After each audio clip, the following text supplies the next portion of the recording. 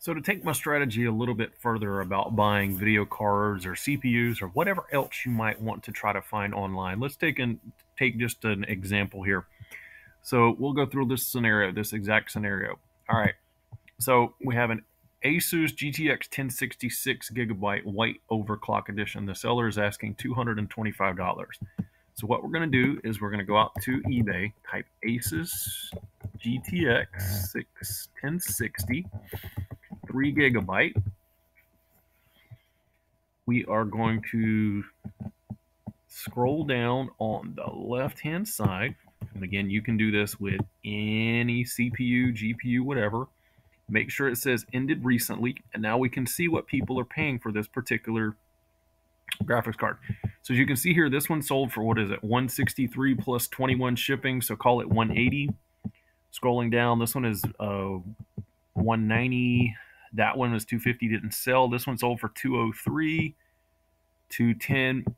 So in this particular situation, I would not consider this to be an excellent deal. It might be an okay deal, but as you can see, these GPUs are really starting to go down in price just by looking at like even a couple days ago. So they're all over the place. So if you consider that 200 is a good deal, or if you consider that they're selling for 200 on eBay rather, what if you think about the eBay fee? So eBay is going to charge about 10 to 15% in fees, so that's $30. And assuming that this seller is selling it and they're going to ship it, that might be another 10 to 15, 11, something like that. So realistically, if a seller sells it at 200 and can get 200, then they're only really going to make around 160, 155, $160 by the time you pay all the fees and everything like that. So that's where I start to look at graphics cards to be a good deal.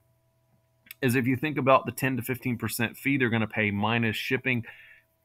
So for instance, I would want to price this around 150 and tell the seller, look, if you sell this on eBay, this is what they're bringing. You can factually look this up yourself, seller. Look this up, and you can really figure out exactly what you'd want to pay. If the seller was asking like 150, I would probably jump on it. I would consider that a really good deal. But 200, not so much. So again, you can use this tool all the time to do CPUs, GPUs, whatever cases, whatever you may need to look up. And this is something that you can use as a tool to really help you find those deals in your local area.